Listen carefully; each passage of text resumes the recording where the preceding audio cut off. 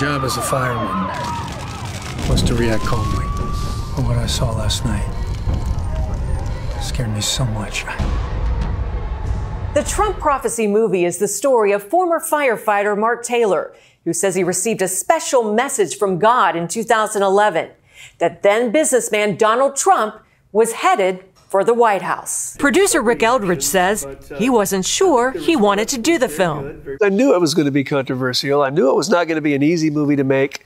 But I also knew that we had a nation that really needed to hear some messages of God's intervention in our country. The movie relives the night Mark Taylor received what he calls the Commander-in-Chief prophecy. I didn't know a lot about Donald Trump. I just knew he was a very powerful businessman, built this empire. So I'm listening to him on an interview, and all of a sudden I just heard the voice of the Lord say, "You're hearing the voice of a president." Mark went into his office, got out a pen and paper, and started to write what he says the Holy Spirit told him. He was saying that basically that America was going to prosper like never before. Israel and America, the ties between the two countries would be stronger than ever before.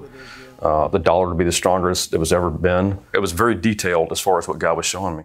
Chris Nelson, an actor and film professor at Liberty University, played the part of Taylor. People hear the title and they think it's all about Trump. It's really about a common man hearing from the Lord and being given wisdom and advice from, fellow believers to pray about that. One of those believers was Mary Colbert, wife of Dr. Don Colbert, who was treating Mark for an illness.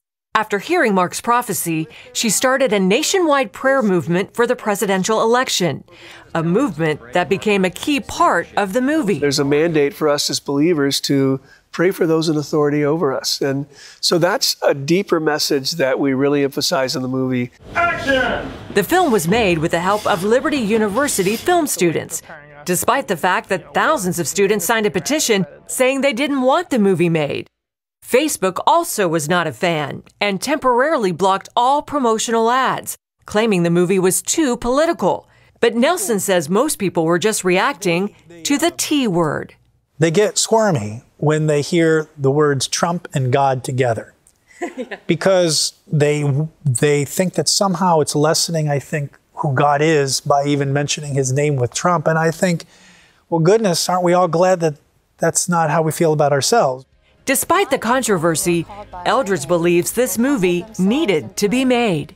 We have such a divided nation right now, so I hope this film in some way can be maybe a point toward healing. Wendy Griffith, CBN News.